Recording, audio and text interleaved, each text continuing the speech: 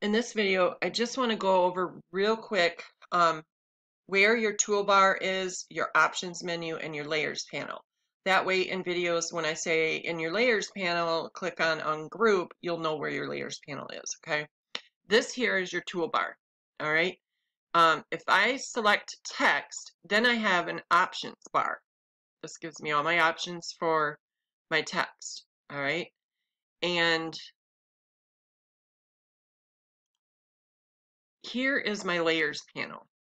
And I'm going to go over all of these in more detail in the next few videos, but sometimes I get ahead of myself and I'll say over here in the layers panel, and if you're not looking at the video, you're just trying to listen and follow along, you might think, well, where's the layers panel? So now you know this is the tools bar, this is the options bar, and this is your layers panel, okay?